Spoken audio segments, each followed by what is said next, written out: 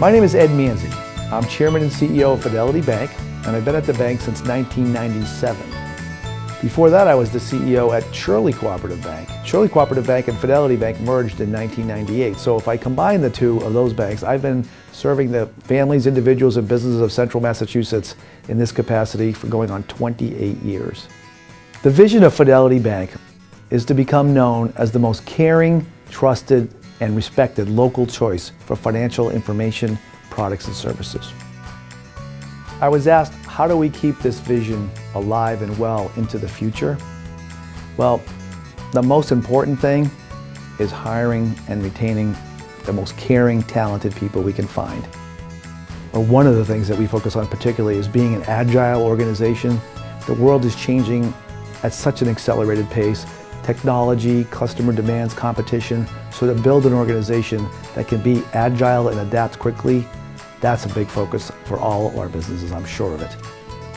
I have had the good fortune of having some tremendous mentors in my life, starting with my parents, my bosses from my first jobs. Throughout my career, I've had a lot of really good people to work for and learn from. My board members, it's really been a gift.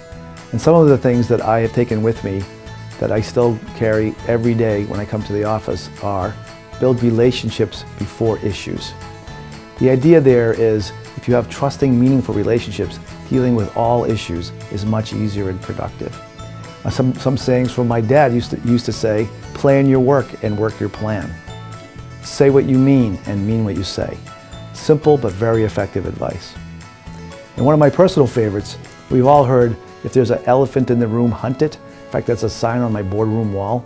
I like to add to that, make sure you hunt it when it's small, because in my experience, if you don't, it always gets bigger.